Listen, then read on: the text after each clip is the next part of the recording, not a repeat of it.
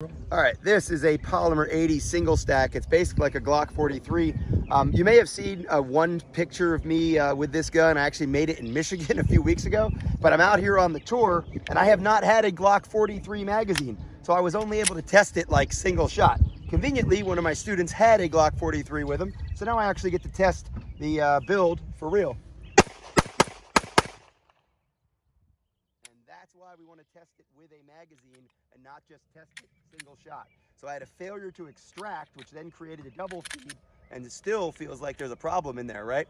So just because you test something single shot does not mean that you've really tested it all the way thoroughly. So I definitely have a failure to extract in there, and you can see that it's stuck in there. It's steel case, so I fired probably about 30-40 rounds through this thing before we started the video, and it seemed to work fine.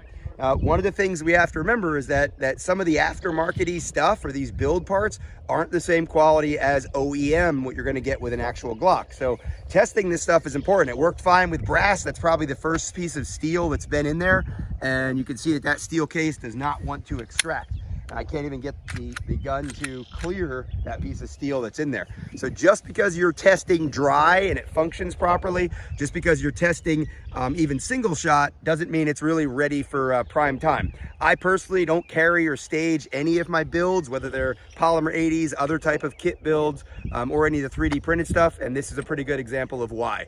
But they're fun, and I'll get this cleared and I will have more fun with this as well.